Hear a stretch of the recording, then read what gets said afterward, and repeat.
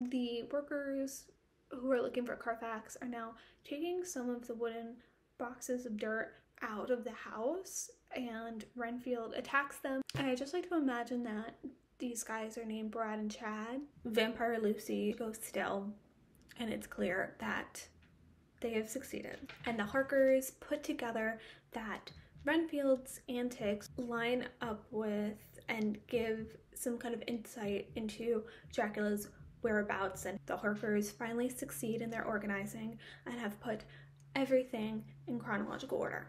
Everyone then gathers together in a conference room, and it is the first time all of our main characters have been together in the same room. They tell Mina that she's out of the loop from now on, and she's not happy with it. He says he wants to go right now, and of course Seward doesn't give in. But Renfield calls after them as they walk away. "You will, I trust, Dr. Seward, do me the justice to bear in mind later on that I did what I could to convince you tonight." Hello world! Welcome back to my Dracula vlogs. We are on installment 7. That means there's only 2 more after this.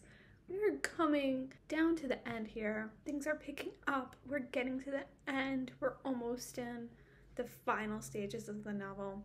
Our last installment saw our characters finally coming together for the first time, pooling all of their knowledge and forming a plan of attack to take down our titular foe. We'll see how they use that knowledge. Spoiler alert, they don't. In today's installment, it's a doozy. Big stuff happens.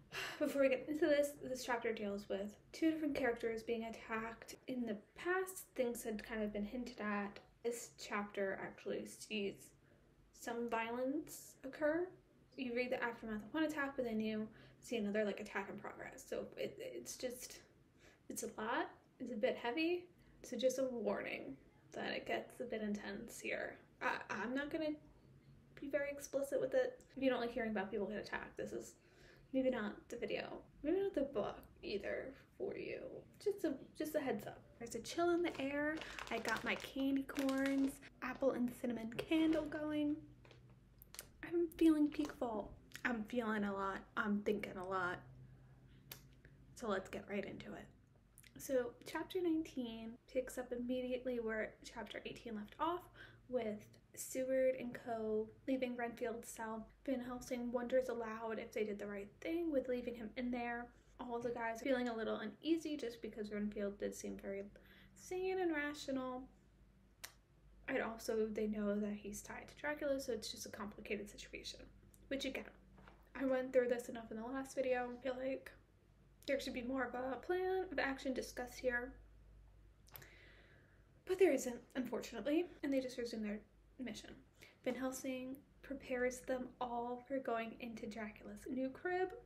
He gives them garlic and some holy items, the host and crucifixes, etc. Only the best accessories for vampire hunting. And then Van Helsing, Arthur, Quincy, Seward, and Harker all venture into Carfax. They go into the house and they creep around.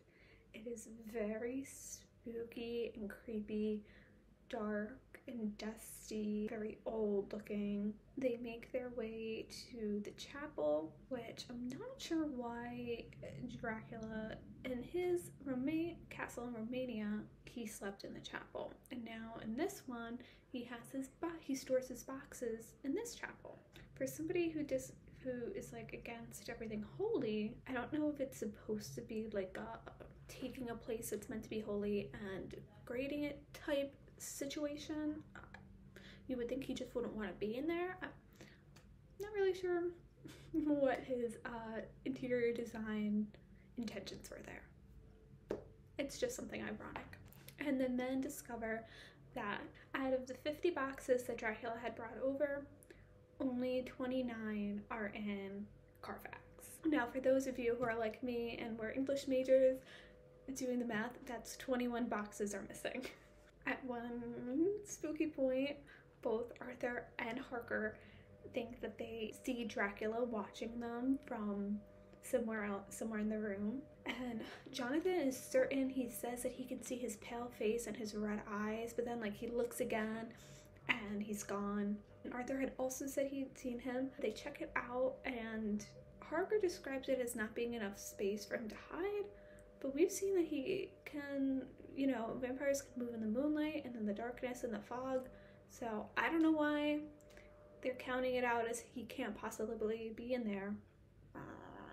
Then the men see what they describe as a dark phosphorescence, and then all of a sudden this swarm of rats surrounds them, and they understandably freak out. I guess these guys have never been to New York. Arthur did something absolutely incredible, astounding.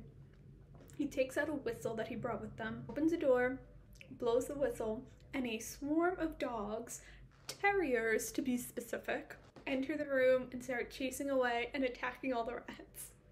And then when the dogs are done with their attack, he just opens the door again and shoots them all back out.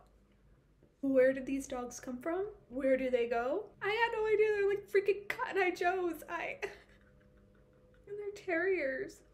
Adorable. But when I think vicious guard dog, terrier is not the first thing that comes to my mind. Anybody who ever tells me I shouldn't be laughing at this book, or this book is not like horror comedy, I'm gonna give them the terrier attack scene.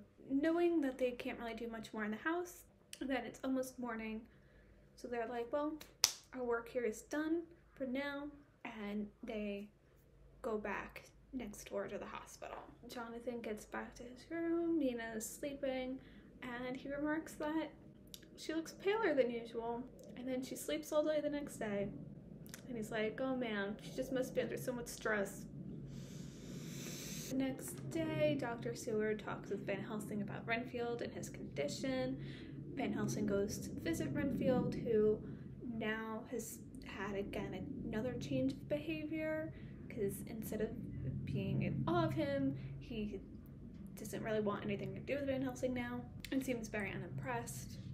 We then read into Nina's journal. She finds it very strange to be kept out of the loop and just describes how sad she is. Her and Jonathan have always been confidants and have been able to tell each other everything, so the fact that there is now something that she doesn't know, especially something so big, is just really upsetting for her, and I completely understand. I would be really upset too. She also then talks about how she still feels guilty about poor Lucy's death. You know, she kind of thinks things through and is like, if I had never gone to Whitby, then maybe none of this would have happened, because she was the one who liked to set out over the cliff, and she was the one who showed that area to Lucy, and so she's like, well, if I had never gone there, if I had never taken Lucy to the cliff, then maybe she never would have sleptwalked there and got attacked. And it's just clear that Mina's dealing with just a lot of stuff on her mind, understandably, and it's just, you know, this guilt and this trauma, and I just feel so bad for her. Then she describes how she had trouble sleeping the night before.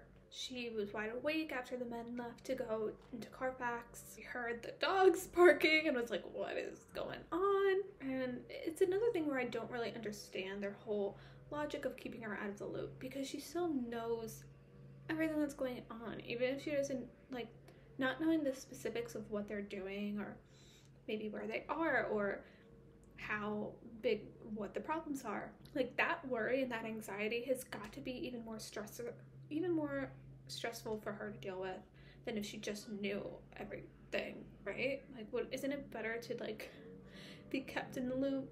Like, it would be one thing if she didn't know anything, complete ignorance, but she knows just enough to, like, be paranoid, and again, justified paranoia. I just don't understand this plan at all. She then looks out the window and sees a really dense, heavy fog snaking across the lawn and then up the building.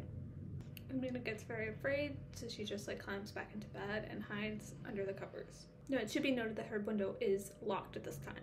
She then recalls a dream she had that seemed very real, where she woke up at some point in the middle of the night and the room was very dim, and the fog had been able to get into the room. The room is just full of fog, and she feels too tired to move, and then she, like, basically passes out again or falls back asleep. Now, key things that she describes here is, one, she compares the shifting of the fog and everything to what Jonathan experienced in the castle when he saw the moonlight shift. Number one, Number two, right before she passes out, she sees 2 red eyes. Again, she connects it explicitly to Jonathan and Lucy's descriptions of the count. But she all thinks in her mind that this is just a dream. Why the hell would... Mina has been so smart in this book. I mean, I've talked enough about how smart she is, but even now, this is, like, frustrating me. Because why? Why would you just assume it was a dream? Like, especially seeing what Lucy went through. Lucy thought it was all a dream. You know now that it wasn't. Why? What? How? And this is only the beginning. This is only the beginning. But it's like, all of a sudden, I just don't understand. I mean, I would, if I stubbed my toe, I'd be like, Dracula. Like, my first thought for anything would be, is it Dracula? Like, you have to be on your guard. And she has been on her guard, so why all of a sudden she's not now? I don't know. I don't understand. Especially, he's right next door. Right next door. It's not like he's miles away. He's right next door. She dismisses it all as a dream, and she doesn't want to tell anybody because she doesn't want to worry them. And again, this is where their whole, like, oh, we need to protect her thing backfires, because now she's worried about worrying them because they have shown to be so protective of her. So she's like, oh, well, I just won't say anything. And that's just everybody screwing up. Like, why? Here, what happened to everybody telling everybody everything? Where did it go? What happened to, like, the last 2 chapters? It's like the chapter changed and everyone's minds are just erased. Until she's very tired and she just puts it up to not having a good sleep. Renfield asks to see her and she goes to visit him, but she doesn't really write down what they talk about except that he's very nice to her. At dinner that night, she can tell that the men want to include her and feel bad for not sharing what happened with her, but still they go along and go into a separate room after dinner to have their discussions. And then she decides that she'll get a sleeping aid from Dr. Seward so that way she doesn't have any sleeping problems that night. And that brings us to the end of a very frustrating chapter 19. Oh, but wait, there's more frustration. Now we're in chapter 20, and now we're reading Jonathan Harker's journal. This is now the morning right after the Carfax excursion.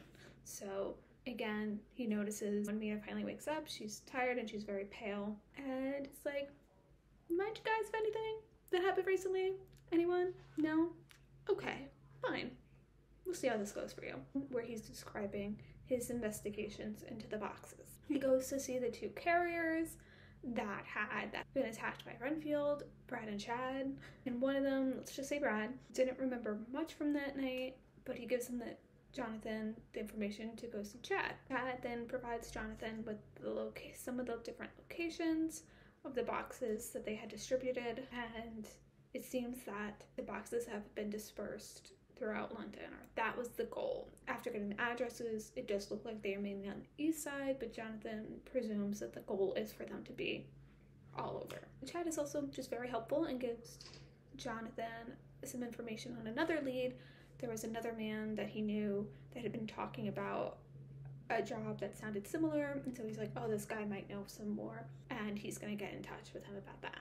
Jonathan gets the address of the new guy, Sam, from Chad, and tracks him down, and Sam tells him that he took 9 boxes from Carfax. Brad and Chad had each other to help. Jonathan asks Sam, like, who helped you? Sam says that there was a very old, creepy-looking man who helped him load the boxes at Carfax. Jonathan says, well, okay, he knows who it is, but then who helped you unload the boxes when you got to the new location? Oh, it was the same creepy old man. And Sam just says, he must have just started off after me and took a different route and been faster and got there somehow. You know, these crazy GPSs always say a different way. This man, Dracula, also opened all of the doors, so unfortunately Sam doesn't have a key or any way to get in. He also doesn't remember the house number, but he gives a very specific description of the house, describes the door and the house and the area that it's in. Jonathan miraculously just wanders around the area, winds up finding that door.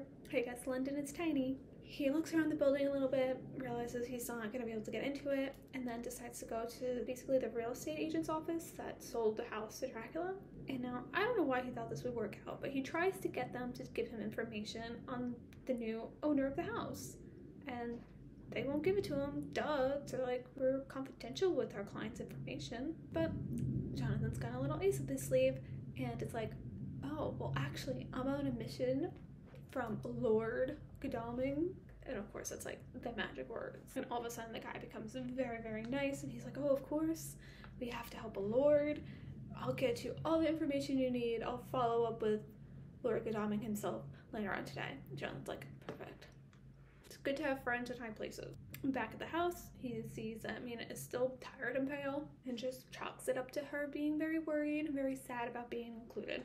After dinner, like Mina described, the men go into a side room and Jonathan fills everybody in on his investigations and what he found out about the boxes, and they get excited and full of hope because they have a lead, and then hopefully they'll just be able to go there, destroy any remaining boxes, and then this all will be over very soon. Quincy also asked how they are going to break into this new house. Seeing, you know, Carfax is kind of isolated and big open area. They have the protection of the hospital right next door. It was easier for them to break in, but this is like a house right in the middle of busy London.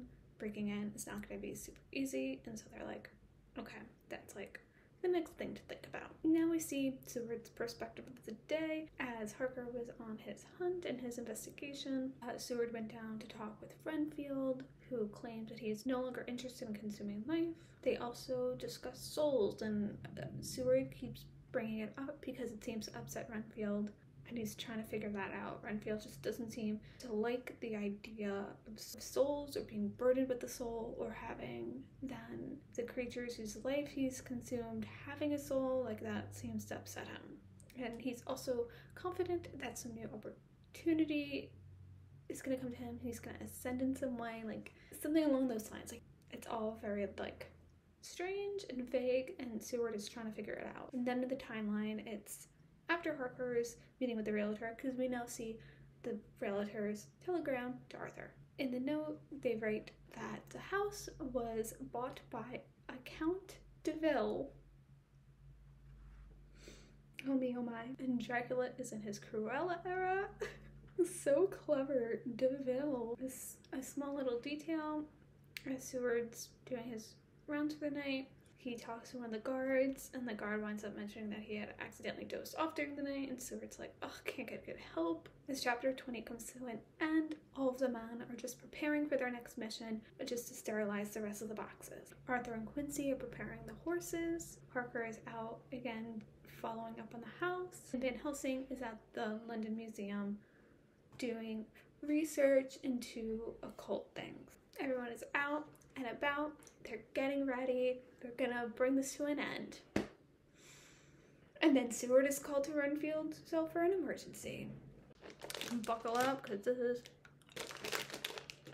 is about to be a lot. Seward dashes to Renfield's room, gets there as fast as he can. He finds Renfield on the ground, battered, bruised, broken bones, in a pool of blood. Now the attendants that are already there are just baffled, because they don't know how this could have happened, how he could have possibly did it to himself, because both his face is very bruised and his back is also broken. And they're like, if he broke his back and paralyzed himself, he couldn't have beaten his face. If he'd beaten his face, then he probably wouldn't have been in the position to break his back. It's just, they're baffled. Seward obviously knows more, and so he calls for Van Helsing. Now this is in the middle of the night. Everybody is kind of in their rooms and sleeping at this point, so he has to wake Van Helsing up. Van Helsing arrives, they send the attendants away, it's just him and Seward, and Van Helsing comes to the conclusion that they're going to have to operate right then and there on his brain. Now, they know what's going on. They know Renfield didn't do this himself. Arthur and Quincy both awaken, they hear all the commotion, and they get there as well. So now they're all there. So then Van Helsing says they have to wait a little bit until he can operate. I guess they're trying to see like if Renfield is gonna wake up, or if he's just like passed out. But then, so they're all just like sitting there waiting. And now why are they all just sitting there? All sitting in their room. Only Van Helsing needs to be there to monitor him. Everybody else should be like, go time. You know, he just got attacked. You know that he just got attacked by Dracula. You don't know where Dracula is. Is he still there? Is he not? We don't know. Why is Seward not going to his co-workers and just being like, hey, everybody, like, get into your rooms. We don't know what's going on, like, emergency lockdown situation. Why Arthur and Quincy aren't going to the Harkers and Ellie, again, they don't want to include Mina, at least tell Jonathan, like, say, like, hey, we have an emergency. This is something we all need to be aware of. We could all be under threat right now. Someone out there is named Maria. Count me in, because my patience is at an all-time low. I just do not understand. They spent all this time typing up all of the journals, the letters, the articles, reading through all of the journals, the letters, the articles. Everybody knows everything. Why everybody is now has just forgotten everything that they've learned? I don't know. I don't know. I don't know. Like, this is wasting precious time. That being said, why haven't they put garlic and crucifixes and just hosts all around the hospital? Like, you know that Renfield already has this connection to Dracula. Why didn't you put the host paste at his window? Why were actions not taken? Why were precautions not taken? What happened to Van Helsing, who saw Lucy once and was like, I know what's going on and I'm gonna try to fix it? Like, what happened? What happened? I feel like I'm at the beginning of the book again. I feel like everybody's mind just got wiped. And it didn't. There's no explanation. I don't want to keep harping on this. I'm just so frustrated. Like, I'm so angry. I finished reading this chapter last night and I'm just so angry. It's just fresh in my mind. Anger. Alright. Let's just keep going. That's all we can do, right? That's all we can do. Deciding enough time has passed. Van Helsing operates, and then after the operation, Renfield wakes up. Great for him. But he is fading and he recognizes that he is dying. He then explains everything that has happened from his perspective. And he goes back to the night that they went to go to Carfax and he had begged Seward to let him out. And he tells them that the reason he couldn't tell them why he needed to go was he was tongue-tied. And he did tell them that night that his master was controlling him, but I guess he couldn't give any more information than that. And then sure enough, later that exact night, while the men were at Carfax, Dracula visited his window in the form of fog. He summoned some more rats over to the window and promised Renfield, like, basically, like, you see all these rats, all this life will be yours. Weird flex, but okay. Renfield is enticed and he invites Dracula in, which of course now Dracula can't enter a building without being invited in. So now he finally has that point of entry. He does mention that after allowing him in, he doesn't hear from Dracula for the rest of the day, and so he's a little tipped by that there's no other, like, promises fulfilled or anything. He just gets ignored. Then he mentions that Mina visited him and that she was pale, and everyone is like, excuse me? One thing is keeping Mina out of the loop, another thing is ignoring her entirely, which it seems like everybody has done. Because nobody else but Jonathan noticed her being pale. I mean, they all had dinner together. I don't know.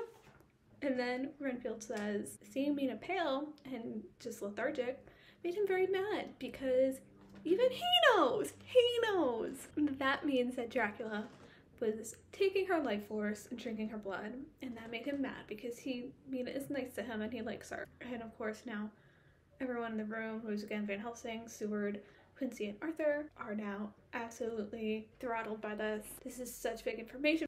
Just a revelation that not only was Dracula in the hospital, but he's actually attacked Mina. And none of them knew. None of them realized. Did the circus come to London? Because all I see are clowns. And now, coming to that current night, Dracula appeared again, not wanting him to go after Mina. Renfield tried to attack him, didn't stand a chance. Dracula did the bashing around. And now, if I was Renfield, I know he's like dying and everything right now, but my gosh, I would struggle with everything I had in me. My last dying words would be, I told you so. Are you happy, Seward? Are you happy with your plans? Are you happy with your decisions, with your life choices? Not listening to Renfield, leaving him in here, not taking proper precautions, because again, if he had just moved him to a different hospital, nobody would have invited Dracula into the hospital. Or On the flip side of that, if you kept him in the cell and just made sure that you all were moved out, would have gotten to Mina. But no.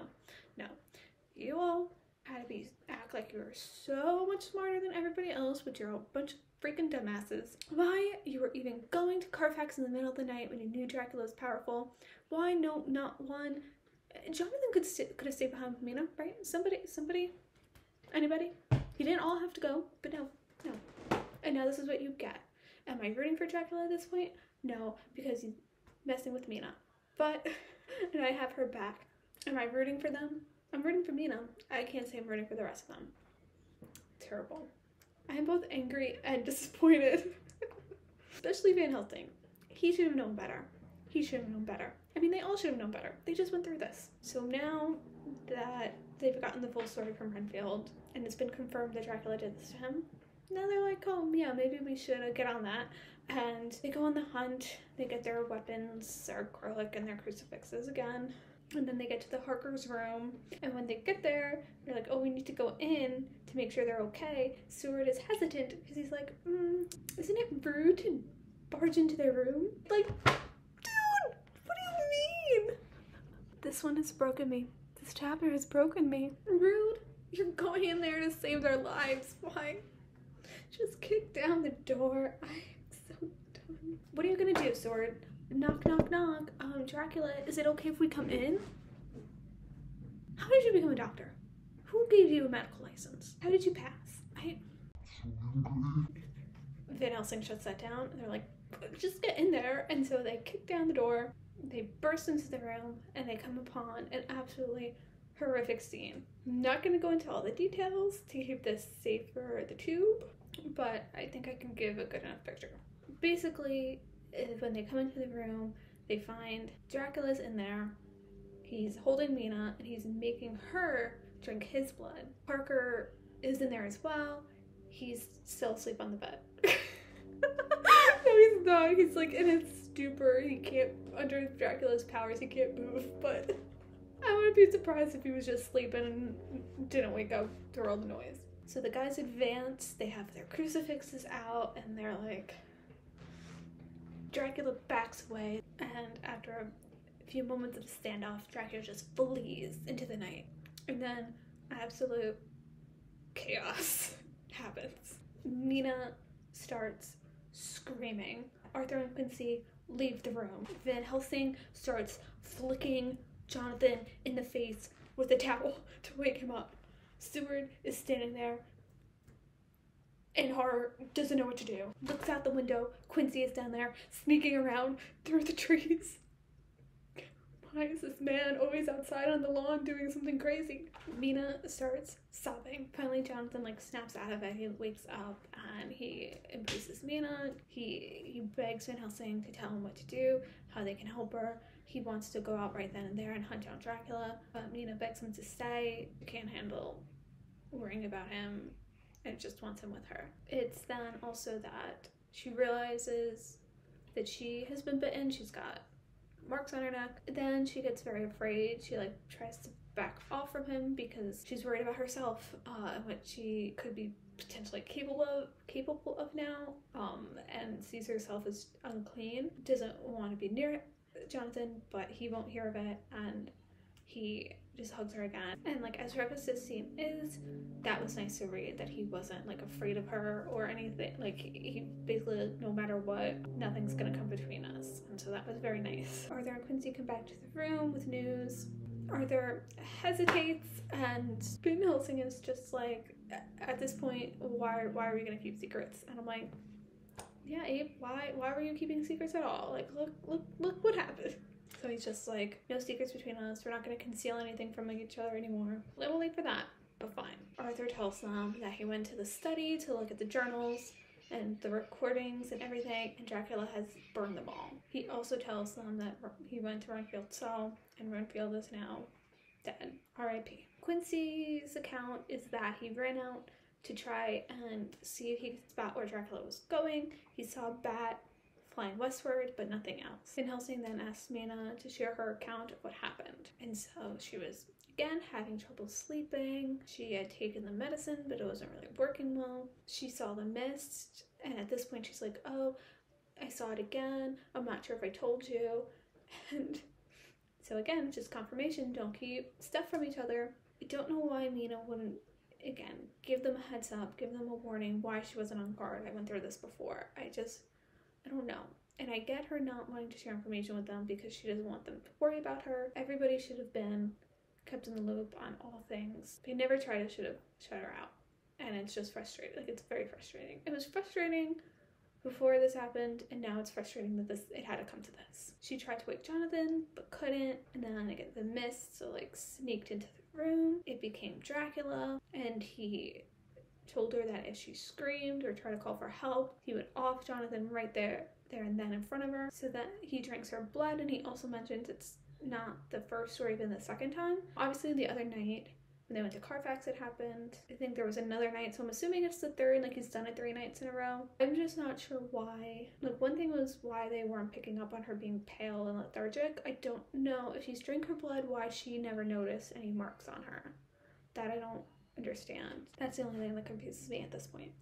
Anyway, then he goes into this like long rant about how he's pissed off because everyone's been hunting him. Like, y'all have been on my ass and it's very frustrating. Whole rant about how she tried to outsmart him, about how the other guys had been like attacking him and messing with his plans. You want to mess with the bull, you're gonna get the horns. You want to mess with me, like, I am Dracula, I am super powerful and have lived so long. Now you're gonna be punished for it. And so that's when he makes her drink his blood, because that now connects the two of them even stronger than just like a regular vampire, I guess, and like condemns her soul even more, I imagine. And basically his goal is then to use her against the rest of them. And then everyone came in and we know what happened with the rest. And it's very horrific and traumatic. Poor Mina just absolutely did not deserve that. And I'm pissed on her behalf. And then this chapter ends on a very dour note. Everyone's just sad and upset and at a loss because now they don't know what to do. They all just feel very bad about themselves. And I'm like, you should feel bad. You should feel bad. Look what happened to Mina. Look what you did. And yes, Dracula's the villain. He's the main problem. But come on, they all dropped the ball, and poor Mina had to suffer for it. And that brings us to the end of today's installment. And now they gotta go forward. We got 2 installments left. Who knows what obstacles they're gonna face with this connection that Mina has to the Count, how that's gonna be used against them. They still gotta find these boxes. And in just 3 chapters, it went from the highest high of the novel, basically, since the beginning, before everything obviously went to crap. But everyone together, everyone teaming up, finally sharing that information, feeling like they're ahead of the game for the first time and might actually have a chance. And Dracula's a tricky one. He came out on top this round. And like the frustrating part is, it was only Dracula being cunning. It was also just them. I think they just got a little too big in their britches, so to speak. A little too overconfident. That they were so knowledgeable. Oh, we're such cool guys. We're gonna be the heroes. Mina doesn't have to deal with this. We will be big, strong men and solve these problems, and you made it worse. So congrats. Good job, fellas. Now we will see where this goes in the next one. I will see you next time, where hopefully I will be in a better mood. Bye.